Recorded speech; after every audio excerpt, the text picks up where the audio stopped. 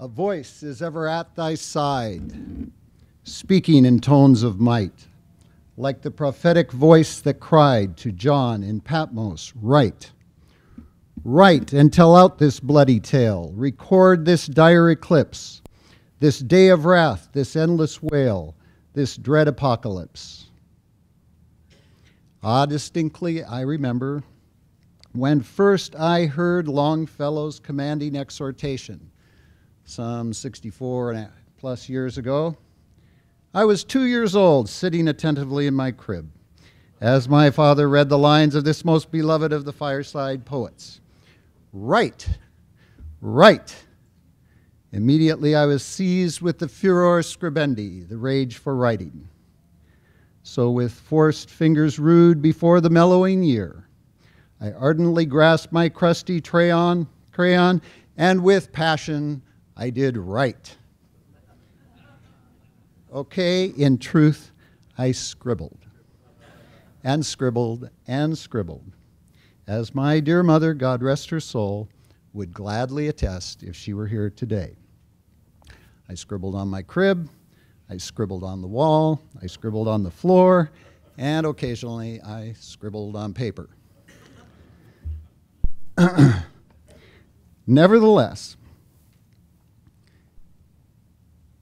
I did not, admittedly, write in my earliest scribblings about the dire eclipse and the dread apocalypse.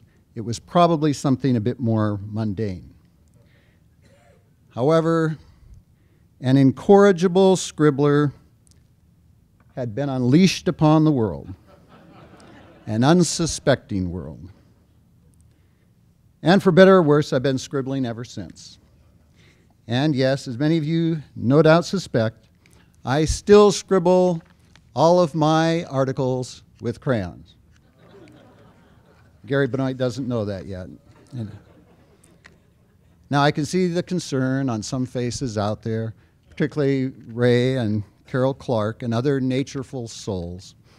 So to set everyone at ease, let me assure one and all that I use only non-toxic, non-GMO, gluten-free, organic, all-natural, free-range crayons.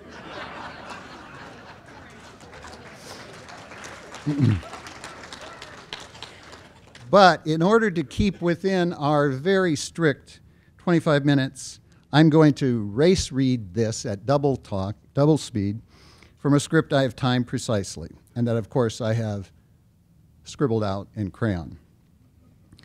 My main serious scribbling began in 1975, following my graduation from college and joining the John Birch Society. In 1976, I joined the JBS staff. At that time, the Society had an office in San Marino, California, a suburb of Los Angeles. So I packed my meager belongings, said goodbye to my family, and left my native Idaho for planet California. It was quite a culture shock for a backwoods country boy from the mountains of the Gem State. I encountered much in my new exotic environment that was fascinating, and a great deal that was truly alarming. One of the most alarming things I discovered was, as a recently woke Bircher, was the incredible level of communist activity all over Southern California, from the streets to the suites. While taking graduate classes at Cal State LA, I found communist organizations operating openly on and around the campus. The Communist Party USA, the Maoist Revolutionary Communist Party, the Communist Front National Lawyers Guild, the communist-founded ACLU, and many others. I began attending meetings of these and other groups, including organizations that were fronts and support groups for terrorists, such as the PLO, the Sandinistas, the Farabundo Marti, and the Weather Underground. What was most alarming to me was the large number of public officials at these meetings: judges, prosecutors, public defenders, city councilmen, county commissioners, and their staffs who were involved with these organizations. And of course, there were professors and Hollywood celebrities. I began working about the same time with Congressman Larry McDonald, whose Western Goals Foundation was putting together a national security database on subversive organizations and individuals. I cataloged the activities of the groups I was monitoring, and when appropriate, due to national security concerns, which was often, I shared that information with the Los Angeles Police Department Intelligence Division and the FBI, as well as JBS and Western Goals. Because of this relationship, I was the only journalist allowed to attend the security conference of the top police and intelligence agencies for the 1984 Los Angeles Olympics. I was a primary researcher for Western Goals' documentary, No Place to Hide, The Strategy and Tactics of Terrorism. It was shown on national television, on CNN of all places. But that was before CNN stood for communists and nattering nabobs. Dr. Larry McDonald, of course, was also chairman of the John Birch Society. There's supposed to be a slide in there of him, but it disappeared. He was chairman of the John Birch Society, but only for a short time before he was infamously shot down by a Soviet fighter jet while he was aboard a civilian Korean Airlines flight, 007, on September 1, 1983. I will always be grateful to Congressman McDonald for all his heroic defense of America, his opposition to communist tyranny and subversion, and for giving me the privilege of working with him. I'm also grateful to editor Scott Stanley, who gave me the opportunity to write for the Review of the News and American Opinion, the forerunners of the New American Magazine. Along those lines, I'm also indebted to Gary Allen, Alan Stang, Hilaire DeBerrier, and our other writers for whom I did research and who pointed the way for me as an investigative reporter. And since he is with us here today, I really must recognize my dear friend, mentor, and colleague who signed my JBS membership application and with whom I worked closely at the San Marino office, where he served for many years. Many of you know him. He was national director of the JBS Speakers Bureau, our summer youth camps, Support Your Local Police, TRIM, and the Larry McDonald Crusade. Joe Merton. Joe, where are you? There he is, back there. Thank you. I am indebted especially to the New American's editor, Gary Benoit, and publisher Jack McManus for standing behind me and supporting me over the decades, especially when it involved particularly politically risky and long-term investigations, such as the Oklahoma City bombing investigation. Most particularly, though, I am grateful to you, all you stalwart patriots, members of the John Birch Society, for putting boots on the ground and disseminating the information, the articles, the books, the videos that we produced. Without that, we would have been unheard cymbals clanging in the void, controlled by the globalist media. Thanks to all of you, this humble scribbler has been privileged to participate up close to investigate and record some of the most momentous events of our lifetimes. I have been able to meet and interview some of the great statesmen, scientists, philosophers, economists, military leaders, Medal of Honor recipients, even movie stars, as well as some of the perfidious villains, including spies, terrorists, and dictators. I do know that we have made a difference, a big difference, in the arc of the history of our times, a difference far greater than shown by circulation and sales numbers.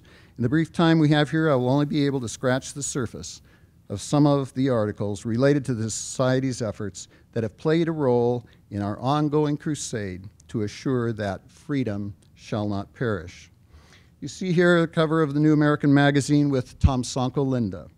Many of you no doubt recall Mayor Linda. He is the incredibly courageous mayor of Ibahi Township who steadfastly resisted the terrorist ANC in South Africa, even as many of his colleagues were hideously tortured, necklaced, and murdered, and even after his own home had been firebombed and burned to the ground.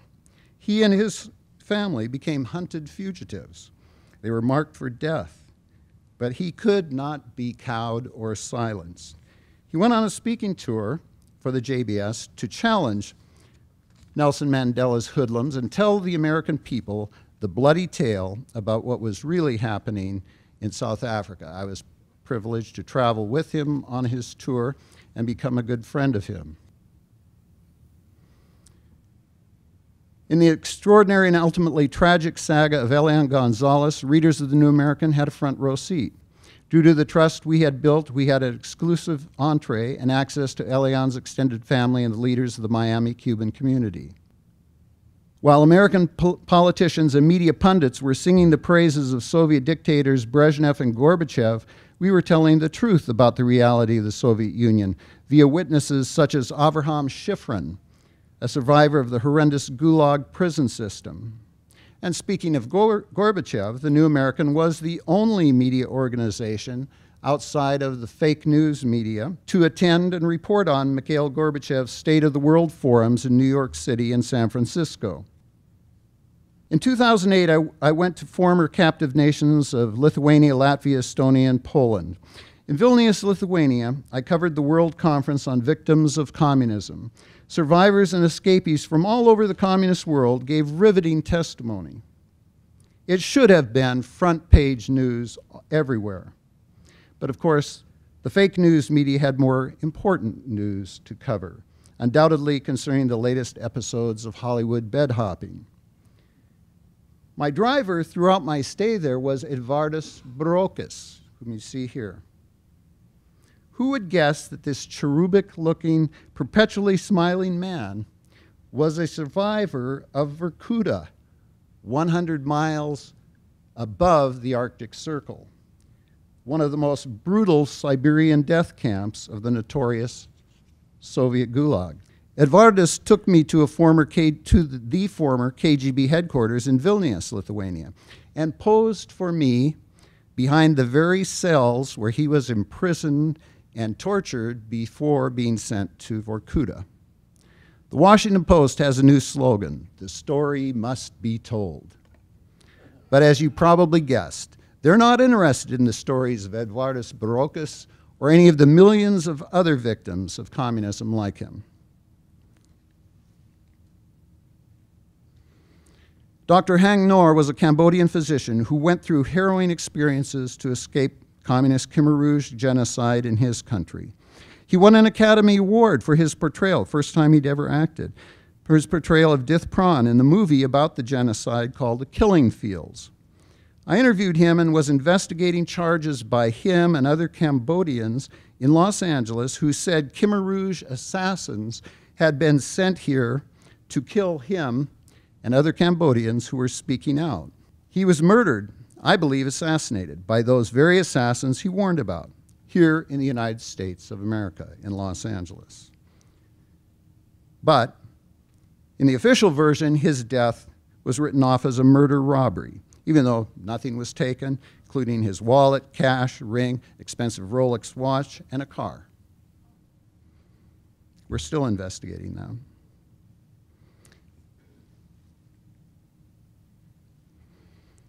In 1990, the New American covered the historic change of government in Nicaragua as President Violeta Chamorro was inaugurated to replace the communist regime led by the Ortega brothers and their Sandinista comrades. Thanks to the Nicaraguan leaders I befriended in California and traveled with in Nicaragua, the New American was given exclusive access to Violeta Chamorro, including exclusive admission to her pre-inaugural meeting of her cabinet in her home. The New American's investigation of the bombing of the Edward P. Murrah Federal Building in Oklahoma City was the biggest, longest, costliest investigation ever for our organization. In dozens of articles spanning several years, we exposed numerous lies and cover-ups in the official Clinton administration version of the event as it was peddled by the controlled media. One of the first lies to fall to countervailing facts was the claim that Timothy McVeigh had blown up the building with an ammonium nitrate bomb placed in a rental truck parked next to the building. One of the world's top explosive experts, probably the top, General Benton K. Parton, became one of our key witnesses, showing that scenario was impossible and demonstrating that additional explosive devices were placed on the building's structural columns. We soon had additional world-renowned experts endorsing this thesis, such as nuclear physicist Dr. Sam Cohen, father of the neutron bomb and member of the Manhattan Project atom bomb team. Ergo, there had to have been multiple conspirators, and the Clinton administration's lone bomber scenario was thoroughly trashed, and they knew it. 172 souls perished in that terrorist blast. The usual number given is 169, but that is because the adamantly pro-abortion media refused to count the lives of the 3 unborn children of the 3 pregnant women who were killed.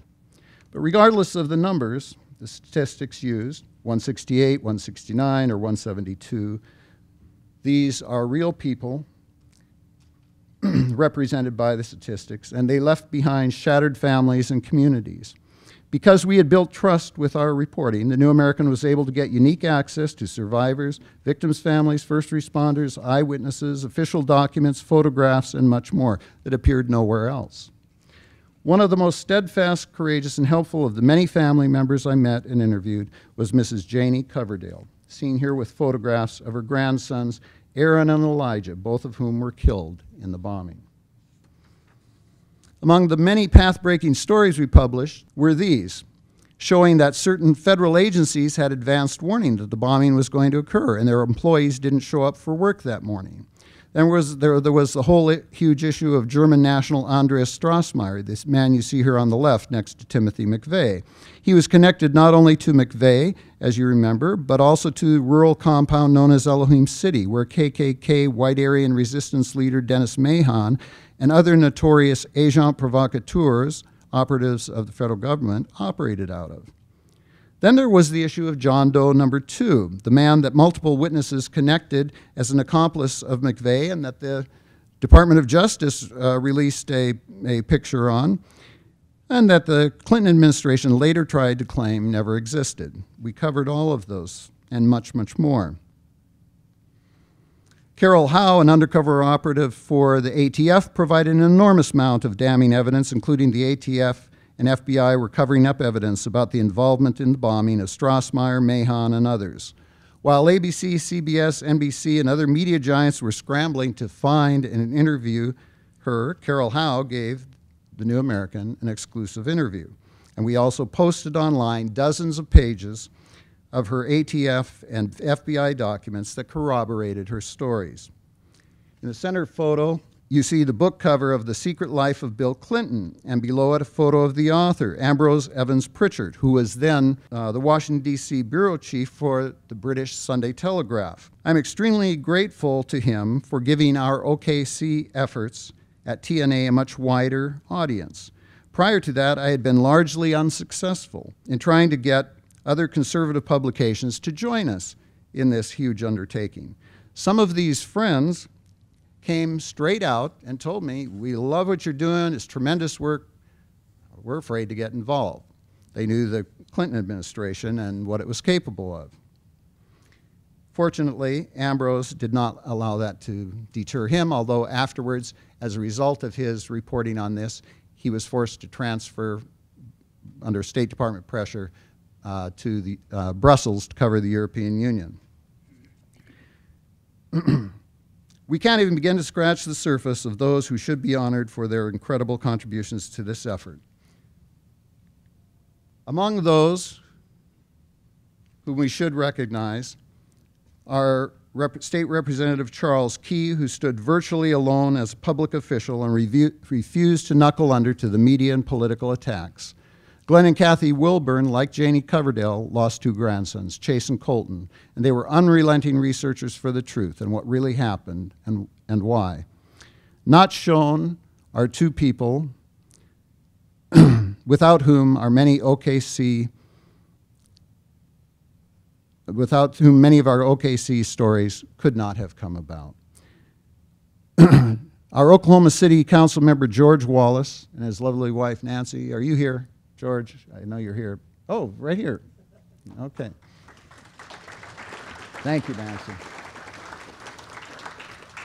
Not only did they pick me up many times at the airport, chauffeur me around, lend me their vehicles, host me in their homes, sometimes for weeks, feed me, allow me to turn their home into my office, but George frequently accompanied me to clandestine meetings with survivors, witnesses, law enforcement, and then he personally developed many of the leads in the case. Their assistance was priceless, as was that of Tulsa JBS physician Mike Ritz and Oklahoma Council member Clark Curry. Where are you, Clark? That was just, their help was outstanding. And it's an example of the amazing help and the level of commitment I have experienced from dedicated Birchers all over the country on so many of the stories I have covered over the decades. We don't have the deep pockets and the massive personnel teams of the fake news media, but we have something in our faithful members they can't touch.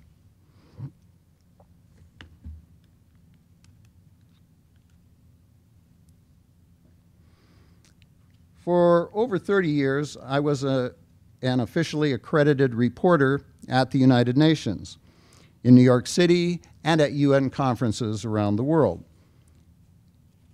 In 1990, I attended the UN Convention on the Rights, the UN Children's Summit, which was a huge promotional effort for the so-called UN Convention on the Rights of the Child, which in truth was and is a vicious attack on parental rights and a communist effort to make children property of the state. I'm sure our friends from Poland here know all about that. This is one of the many articles that we published on this issue, and it is largely due to JBS efforts, you utilizing this information, that the United States remains the only country in the world that has not ratified this fraudulent, dangerous pact. And you deserve a major pat on the back from not only your fellow citizens, but from children still unborn whom you have helped to protect.